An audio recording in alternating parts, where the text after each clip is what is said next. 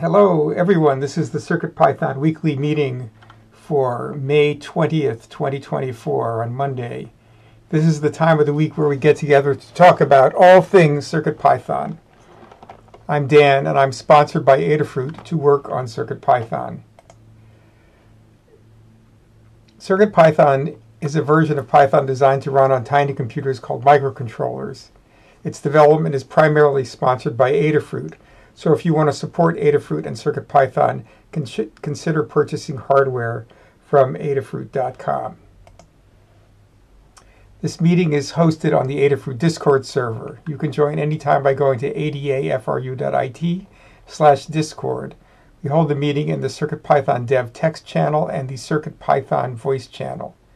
Typically, this meeting happens on Mondays at 2 p.m. U.S. Eastern Time, 11 a.m. U.S. Pacific Time, except when it coincides with the U.S. holiday. By the way, that's next week. There will be a U.S. holiday on the Monday. So we'll talk about moving the meeting to Tuesday at the end of the meeting. In the notes doc for the meeting, there's a link to a calendar you can view online or add to your favorite calendar app. We also send notifications about upcoming meetings via Discord. If you'd like to receive these notifications, ask us to add you to the @CircuitPythonistas Discord role. As I mentioned, there's a notes document that accompanies the meeting and recording. You can contribute to this document before the meeting. The final notes document includes timestamps to go along with the video, so you can use the document to skip around and view the parts of the video that interest you the most. The meeting tends to run about 30 to 60 minutes. After each meeting, we post a link for the next meeting's notes document to the CircuitPython dev channel on the Adafruit Discord. Check the pinned messages to find the latest notes doc so you can add your notes for the following meeting. If you wish to participate but cannot attend, you can leave hug reports and status updates in the document for us to read during the meeting. We hold this meeting in 5 parts. I'll go through each part as we get to them, since everybody here knows what's going on. So we'll start with community news, and I'll take a timestamp.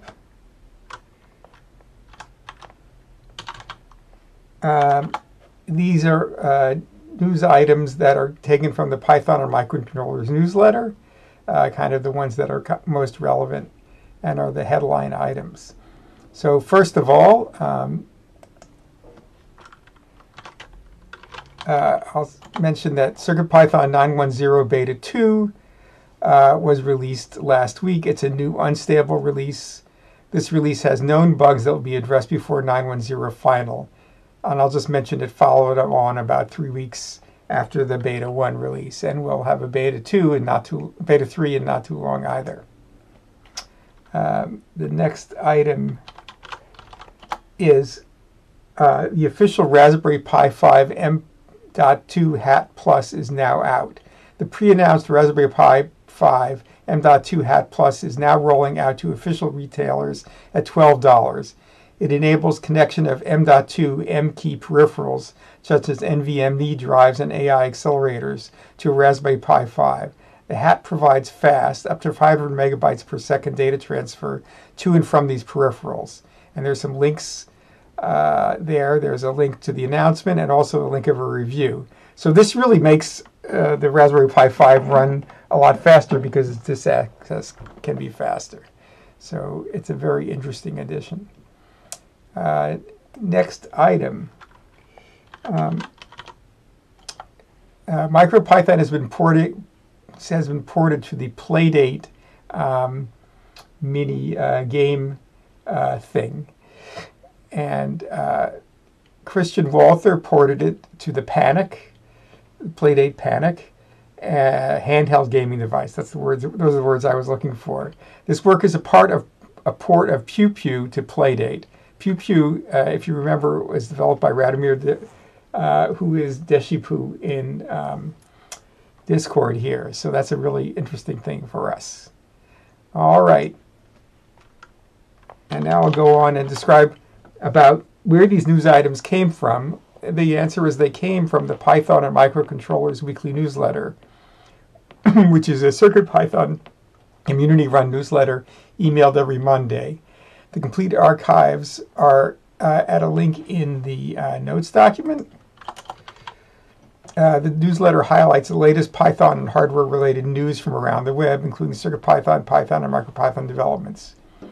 We'd love to have you contribute to the newsletter. You can do that by adding a PR to the newsletter. There's a GitHub repo for it. You can email cpnews@adafruit.com, or you can tag a post on with hashtag CircuitPython in Mastodon, Blue Sky, or X, and we'll be happy to add your items to the newsletter. It really helps when you tell us about interesting things. And thank you, Anne, for running the newsletter. And I will also mention that the newsletter now has over 11,000 subscribers, in no small part due to Anne. And we really welcome all those, the new and the old readers of the newsletter. Okay.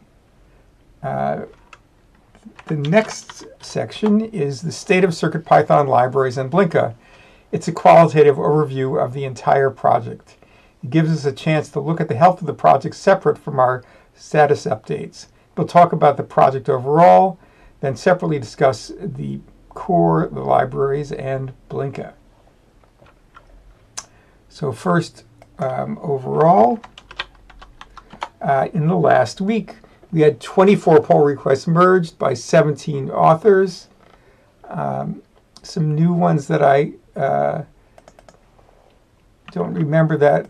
I'm not sure if they've contributed before or not. Include GitCND, AJ Mirsky, Andrew Guest, I Like Cake. Some of these names might be familiar, but I'm not sure. FETs and LEDs, and Tim Chinowski. Thank you very much, the new and the old contributors. Of those 24 pull requests, there were 5 reviewers, and there were 17 issues closed by 7 people and 13 opened by 10 people. And now we'll move on to the core. And Scott, if you're available, go ahead and tell us about the core. Totally. Thanks, Dan.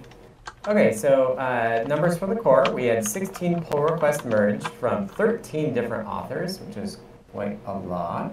New names look similar to the names that were called out for overall, so thanks, Dan, for doing that. We had 4 reviewers. Gambler21 and Retired Wizard are infrequent reviewers, so thanks to them.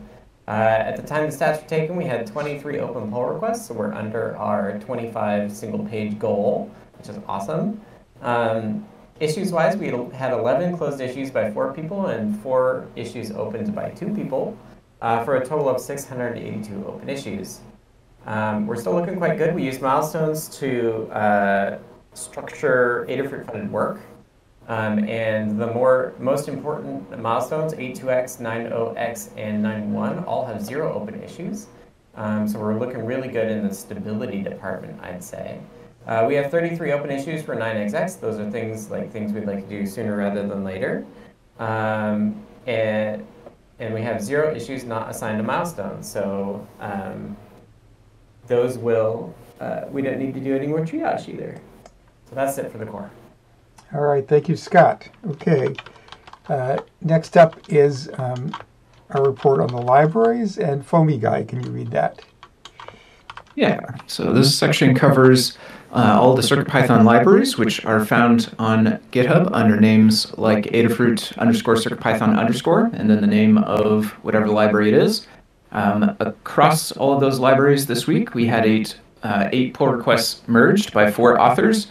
Echoing, I think, one of the names Dan mentioned before, I Like Cake was the one that was less familiar or less frequent to my eye, at least, as well. So thanks to them, as well as our other more frequent contributors, Justin and DJ Devon. We had 2 reviewers this week, thanks to Dan and myself for reviewing. And then in terms of the pull requests that were merged, the oldest one was 52 days old this week. And there were a couple around 20 days, and then the rest were brand new at 1 or 2 days. That leaves us after the week with 61 open pull requests. The oldest one is a draft that is 641 days. The newest one is 1 day. Over the past 7 days, there were 5 closed issues by 4 people with 8 new issues opened up by 7 people. That leaves us with 852 issues across all these library repositories, and of those, there are 102 of them that are labeled as good first issue, which you can find over at circuitpython.org/contributing, which is where you should head if you are interested in getting involved in CircuitPython on the contribution side of things, either adding your own code or reviewing existing code. These are kind of the most basic activities that we try to point folks towards when they want to get involved with the project, and circuitpython.org/contributing contains some very helpful things if that is something that you're interested in doing. On that page, you're going to find a list of open PRs, and across the top there are a couple links you can click to switch between PRs and issues. A good thing to start with is take a look through the PRs, find something that you either have an interest in or have the hardware to test. Go ahead and click through over to the GitHub page and check out that branch from the PR, give it a look over, give it a test on hardware if you've got that, and then leave a comment on GitHub letting us know that you tried it out and what you found, or letting us know that you looked it over and what you found. Once you get comfortable with that, we can get you leveled up to leave official reviews over on GitHub, but the comments are just as good, truthfully, so please don't be discouraged if you just leave comments. That's honestly just as helpful. If you want to get involved in the actual coding, get your hands dirty a bit, you can click over to the issues page. On there, you're going to find a list of all the open issues across all the libraries, including a little filter drop-down near the top, which you can use to filter by the labels, including that good first issue label, which is the one that identifies issues that are good for folks without as much experience, or maybe haven't used CircuitPython or Python, or maybe just don't have as much knowledge or skill or experience with this sort of stuff. So they're typically less complicated issues that are better for folks who fit that description. So check those out if that's something that you want to get involved with. We do have Learn guides that can help you through the process of contributing with Git and GitHub. We also always have folks around on the Discord who are willing to help you. So if you find yourself wanting to contribute but having trouble with something, please come to the Discord, ask for help in the Help with CircuitPython or the CircuitPython Dev channel, and some folks will be happy to help with whatever they can in order to get you to a point where you're able to contribute. In terms of the PyPI stats this week, we had 79,570 PyPI downloads across the 326 libraries. The top 10 list is here in the document if you want to take a look at that, and the new and updated libraries over the last 7 days this week are requests, NTP, and then a new one in the community bundle, which is called the P1AM 200 helpers, which is for a specific piece of hardware. So that's what we've got in library land this week. Thanks. All right, thank you very much. Okay, we'll move on to the Blinka section. Melissa isn't here today, so I'll read that. So Blinka is our compatibility layer for CircuitPython code running on single board computers like Raspberry Pi. So in the past week, there were 0 pull requests merged, so there were 0 authors and 0 reviewers. There are right now 5 open pull requests. A couple of them are drafts. There was 1 issue closed by 1 person and 1 issue opened by 1 person. There are 94 open issues right now. In the last week, there were 12,414 PyPy downloads, and there were about 10,000 PyWheels downloads. Right now, we're supporting 133 boards through the Blinka compatibility layer. Okay, so now we'll move on to Hug Reports. Hug Reports is a chance to highlight folks in the CircuitPython community and beyond for doing awesome things. I'll start, and then we'll go down the list alphabetically to give everyone a chance to participate. If you are text only or missing the meeting, I'll read your notes when I get to them in the list. Okay, so as I mentioned, I'll start. Let me give myself a timestamp here.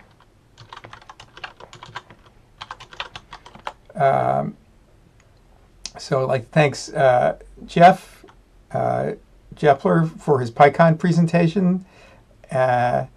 And we'll be hearing more about that when he gets back, and there'll also be a video available. It's after the conference is over, so we'll watch for both of those things. Thanks to Justin for debugging MQTT and other network issues in the past week. That's been really helpful. I think there was a little bit of a breakthrough about something. recently. And thanks to Ann B, as I mentioned, for passing 11,000 subscribers to the Python on Microcontrollers newsletter. All right. And next up is DJ Devon 3, who's text only. So I'll read theirs. Thanks to Scott for advice on using dot clock instead of the RA8875 with the ESP32S3. I'm considering this for a future PCB design.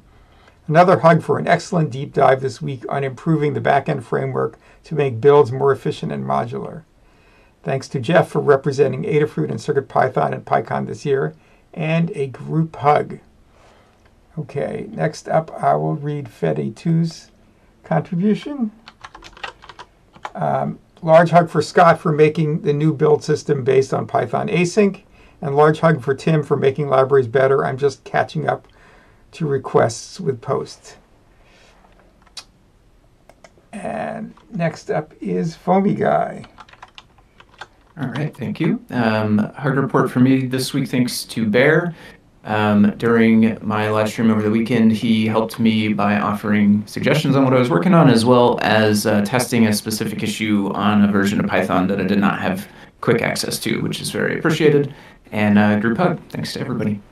All right, thanks. Okay, next up is Jeff, who's at PyCon but can't join us. A group hug.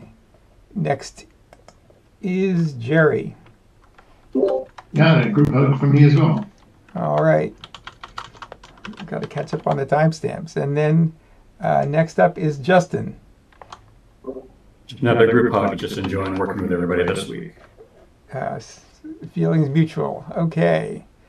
And next up is Paul Cutler. I'll read theirs. Thank you to Tyeth and Justin for their help this weekend troubleshooting networking and MQTT on my Pi portal. Thanks to Foamy Guy for helping with the moderation issue over the weekend in Discord, and a group hug. And next up is Tektrick, who's not here, so I'll read theirs. Thanks to Katni Jepler, Keith E. Deshipu, that's Radomir, and everyone else who attended PyCon. I'm writing this on Saturday morning, so hopefully I actually ran into everyone by Monday. And a group hug. And next up we've got Scott. Hello, hug report to Foamy Guy for moderating Discord over the weekend, and everyone who was randomly pinged from the Discord's channel and was patient with us, so thank you to those folks. And then also thanks to Dan H for the repo-wide cleanups of copyrights, include guards, and static. I was surprised to see all three of those came in over the weekend, so thanks, Dan. You're welcome. Okay, and then finally we have Toddbot, and I'll read theirs, they're not here. Thanks to TAC for rapid Max 3421E USB host fixes to allow polling to work. Thanks to Scott for USB host MIDI library and general USB host awesomeness. Thanks to Foamy Guy for CircUp's new local library requirements.txt ability. Thanks to Just Mobilize and Dan H for helping me understand CircuitPython's float limitations. Thanks to DJ Devon 3 and Tyeth for all the help they've given folk in Help with CircuitPython. That's the channel. And thanks to TMMM for neat charts on CircuitPython architecture download stats in CircuitPython dev, and a group hug. Okay, that's it for hug reports. We'll move on to status updates. So status updates is our time to tell folks what we're up to individually. I'll start as before, and then we'll go through the list alphabetically. When I call on you, you can take a couple of minutes to talk about what you've been doing since the last meeting and what you'll be doing until the next meeting. This is also an opportunity to provide tips and tricks relevant to what people are working on. And if a discussion becomes too long for status updates, we can move it to the In the Weeds section. So, as I said, I'll go first. Let me take a timestamp. Last week I released CircuitPython 9.10 Beta 2. That caught up on about 3 weeks worth of changes. And so there's some nice changes in there. Definitely if you're testing, test with that. And there'll be a Beta 3 not too long in the future. And then, or kind of over the weekend and today, I made as Scott mentioned, several sort of source tree-wide updates to the CircuitPython sources. First of all CircuitPython specific files that are not part of MicroPython are now marked with something that indicates that they're for CircuitPython, not MicroPython. That makes it a lot easier to find those files and do things with them. So after I did that, given those files, it's now true that all CircuitPython related .h and .c files have headers, including the tiny files that are in the board's directories. There are still some non-C files that maybe could use some headers, like some Python files, but there aren't very many of those, maybe some .ld files. When I was doing that, I then updated all the headers to SPDX format, which is a standardized way of indicating things like copyright and which licenses are being used. And I removed the statement of the MIT license that's in line. It's not really necessary if we use the SPDX format. And there were a couple of files that it wasn't clear what their licenses should be. So I looked at them a little more carefully and chose something. Then the next PR I did was to change all the include guards to pragma once instead of if not defined, define. Pragma once is not quite the same as that, but it really works in practice just about the same. There are some pathological cases where it doesn't work, but we don't have those pathological cases. It makes it a lot easier to maintain the include guards and make sure that they don't overlap accidentally and things like that. And in the process, I found this really nice tool that basically did all the work for me. So I'm really appreciative to that person. You can look at the PR if you want. And then finally, I just did a PR that changes capital static to lowercase static. Capital static was an old thing that was in MicroPython to make everything not static in case you were dealing with certain debugging cases where you needed to be able to reference routines that would normally be static.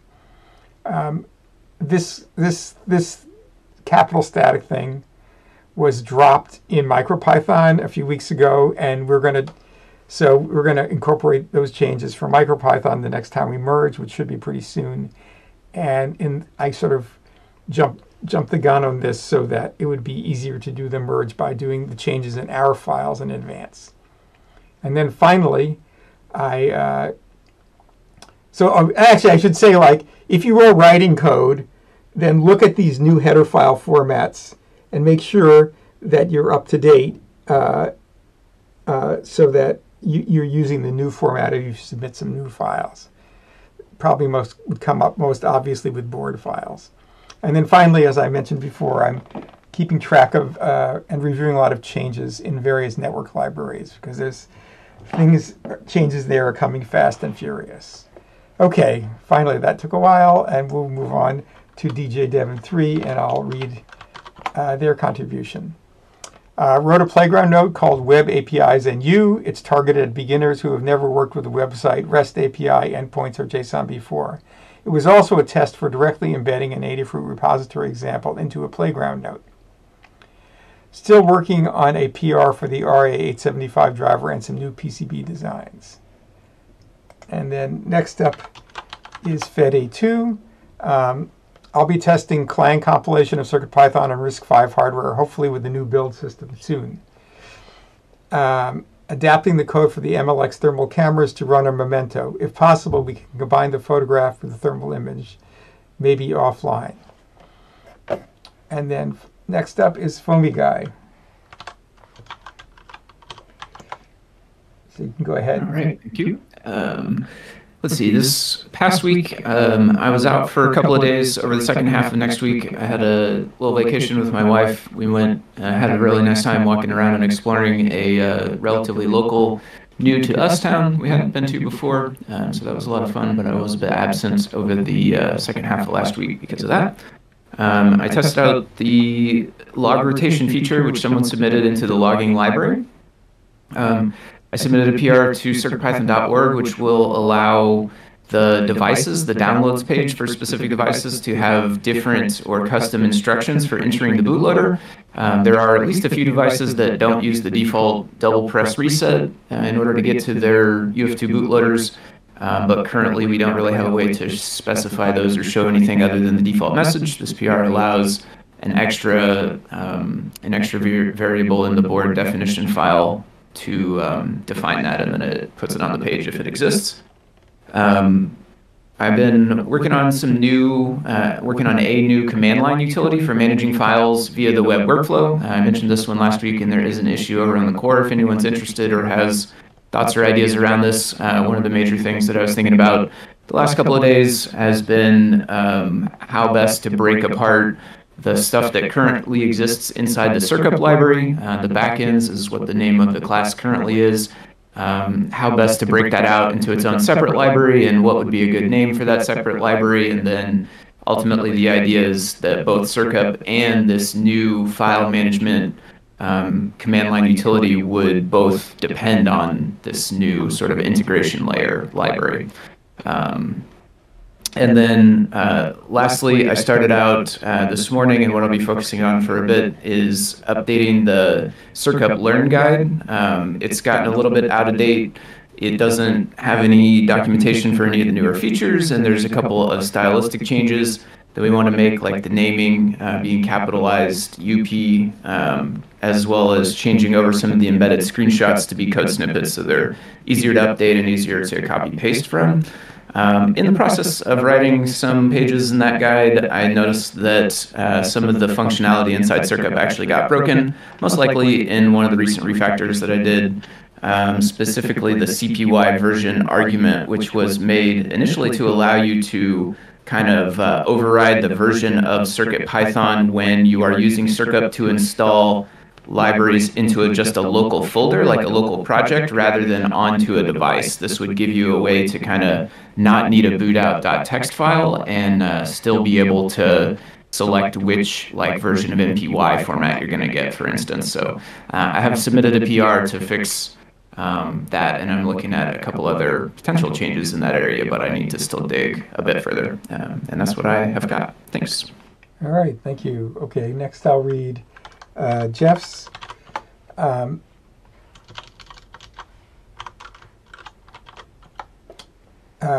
Presented my talk, Connecting Old to New with CircuitPython. I think that went very well, and the PyCon organizers will eventually post this talk to YouTube. I also performed 2 short musical numbers on stage with Sumana Harihareswara during her keynote presentation. So maybe we'll see that in video also. Participated in non-CircuitPython sprints Monday and Tuesday, and returning on Tuesday. Okay, next up is Jerry.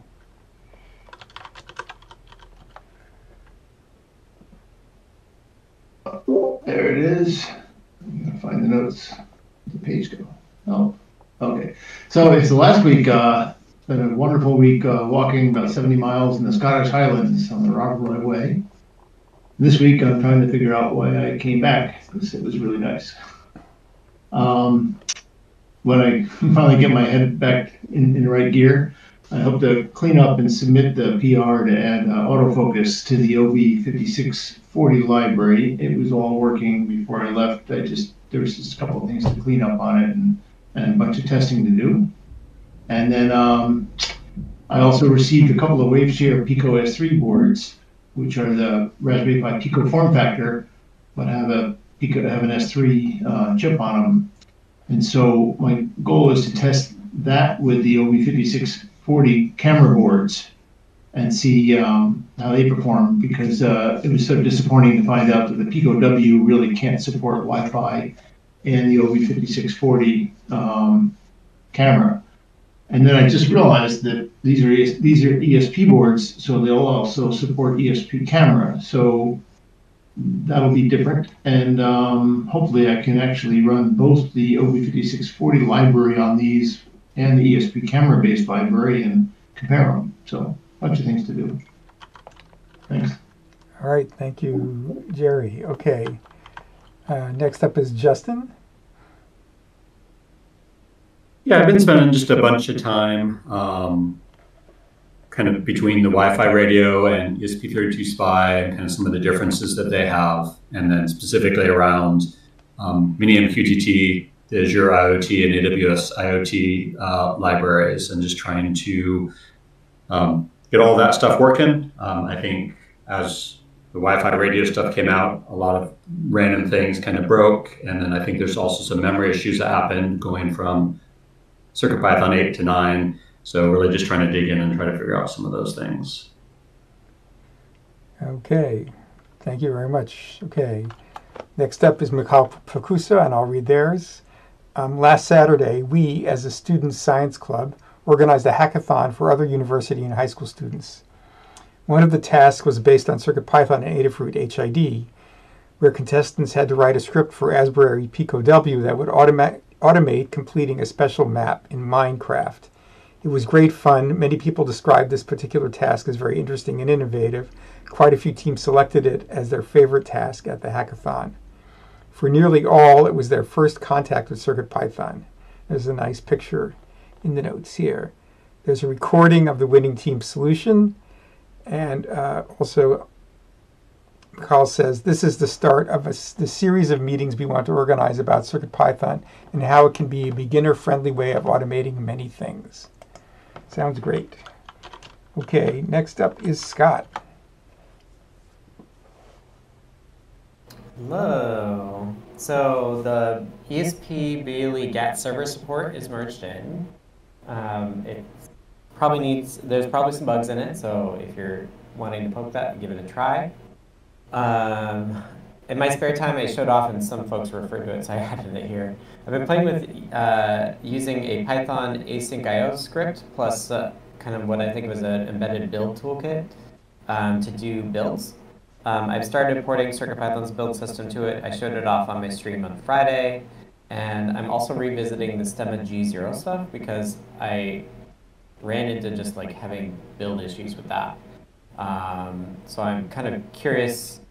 More has also expressed some interest in I2C bootloading stuff, so I kind of want to get back to the Stemma G0 things. And yeah, it feels like the right time to kind of like play around with that in my spare time as well. It's also a way simpler build than building CircuitPython, so it lets me kind of do the full build process without having to do all of CircuitPython's intricacies. So doing those kind of concurrently, and I put a couple links in the notes there for that.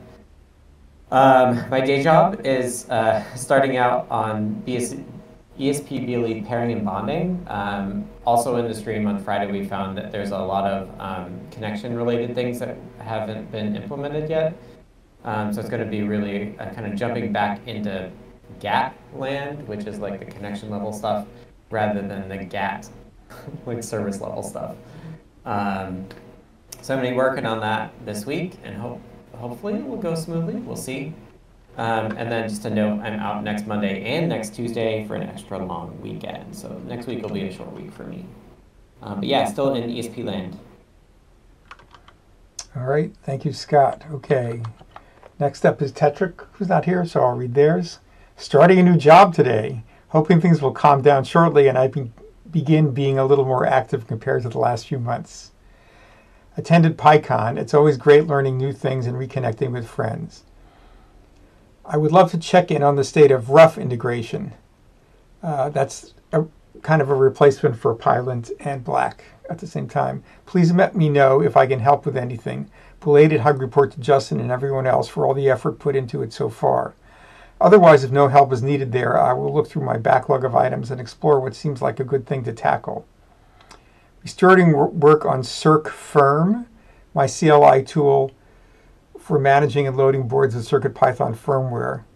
And Dan will just mention that I've used this tool, and when I remember to use it, it saves me a lot of time when I want to upload like a standard version of CircuitPython to a board that needs updating.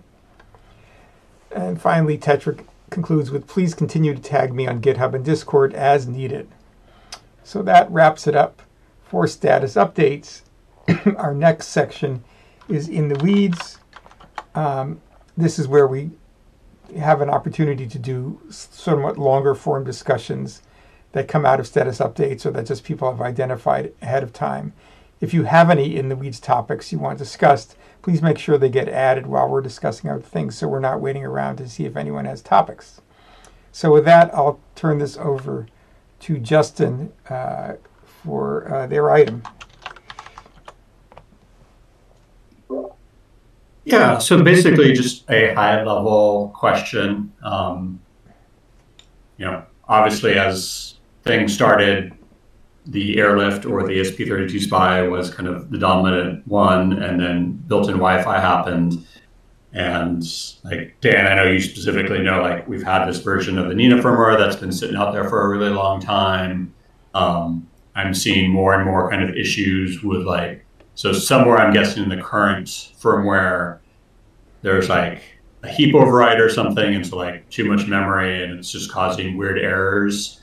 Help someone, they removed all their display IO stuff, and then there's some other issues, but that's what it needed to be able to work. I had a similar project with Google, and the way that their SSL stuff changed, that if I removed a bunch of stuff, it worked fine, but then if I added too much code, it failed. And I'm totally happy to keep working through both bugs and code to try to get them on parity and get everything kind of working together. But I guess it's kind of, what is the appetite to get the firmware fixed, or is it kind of, we want to push people to basically be like, go get a different chip because we're not going to spend the time working on this. So that's kind of what I got. So I would say it's still very much alive. I mean, we don't have equivalent boards for, say, the PyPortal series or the badges. Well, no, the badges don't have it, but the PyPortal and those related kind of things, which use Airlift right now. There is a PR, as I mentioned to several people, that updates Nina FW, but it needs testing. There might be some problems with it, and so it's been on hold. And I'd like to get back to testing that. So the more we can make ESP32 SPI be like the existing Wi-Fi code, then the easier it will be to maintain. And thank you for making them more and more compatible. So I think it is kind of high on my list to now take a look at, to test TAC's Nina FW update and see if it makes any difference. The issue of memory is kind of a separate one, and that might have been kind of a regression from 8 to 9 in terms of how much RAM is available. So we need to look at that also. But yeah, there's no, in the long run, we still will always need something like this, whether it's Nina FW or something else, I don't know. But right now, Nina FW is the only such firmware that makes any sense for a coprocessor. Yeah, and when I talk about the memory issue, so I know things change between 8 and 9, but I also wonder if there's some sort of heap issue in the current firmware. Because like I said, the more code that's there, oftentimes the airlift just becomes non-responsive or returns the wrong results, and then you just comment out a bunch of unrelated code and it works. So maybe somewhere there it should just be returning a memory error instead. I don't know, but I can't troubleshoot because I don't know what's happening there. So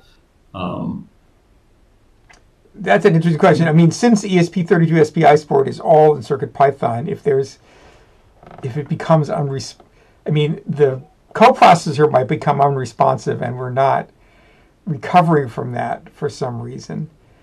As there is this problem that elliptical certificate chains don't seem to work right, and there are more and more of those these days.